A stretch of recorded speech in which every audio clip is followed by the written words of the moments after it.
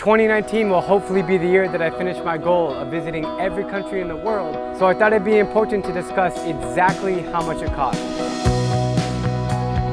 I spent a long time trying to figure this out, as there are so many ways to spend money, but all things considered, I estimate each country to be about $700 US.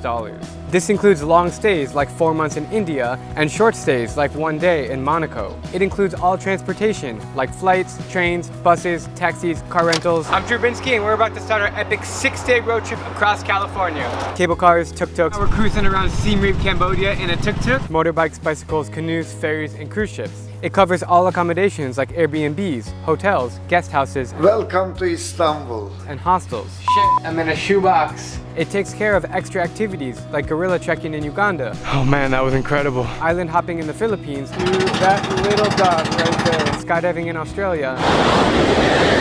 And safaris in Namibia. Holy mackerel. And finally, it includes other expenses like food, shopping, beer, visas, SIM cards. I just got a SIM card here in Uganda, ATM fees, etc. Some countries are really expensive to visit, like Bhutan, North Korea, and Norway, while others are really cheap, like Laos, Bangladesh, and Belarus. But all things considered, I am confident with my answer of $700 per country, which is about $135,000 total to see every country in the world as a solo traveler. It's really not that expensive when you think about it, considering it's the same price as this car, an Audi RS5. If you ask me, it's a no-brainer which one is more valuable.